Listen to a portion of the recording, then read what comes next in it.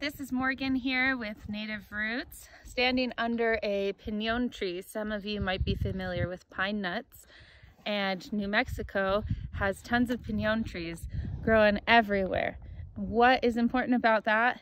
Well, this sap right here, known as pine pitch or tree resin, can be used for the respiratory system. It's really great for drawing things out of the lungs.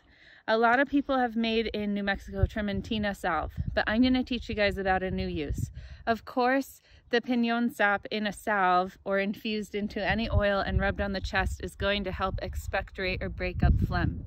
But one thing I was taught in Peru when I was exposed to black mold and trying to treat my lungs was that the resin of many trees can heal the lungs. It breaks up phlegm and it can pull out or draw out a lot of the toxins that don't belong in the respiratory system. So what this does is it acts as a drawing agent, pulling out phlegm out of the lungs. And one of the ways that you can do that is you can tincture the resin. Any resin that you tincture is going to require a high percentage of alcohol. Right now, some of you might be doing research on that because, as we've learned, you have to use 65% alcohol or higher to kill COVID-19. But what I'm going to recommend is 65 to 75% alcohol. That could be something like Everclear. You could talk to your local distillers and get some corn alcohol or cane sugar alcohol. And if you have nothing else, you can get vodka or tequila.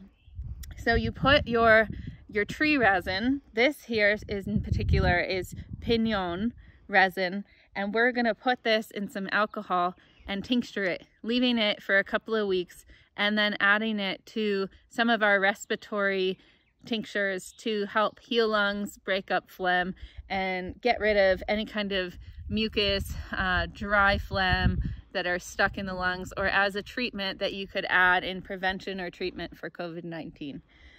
So if you come around and you can see that the tree uses this sap right here, this resin, to heal its wounds. So oftentimes when trees get a disease, they will bleed this sap and it acts as a scab. Once it dries, it comes off really easily.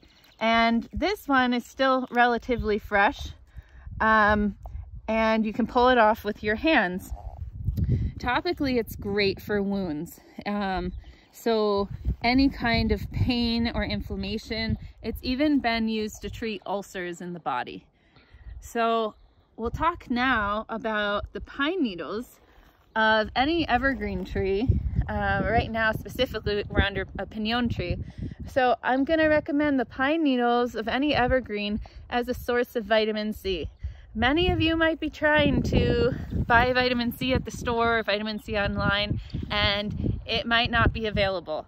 Many of you might be worried about money, and I just want you to know that vitamin C is free and it's available right now. So go grab some pine needles and add it to your respiratory tea, or add it to your pinon resin tincture and start your vitamin T and lung tonic.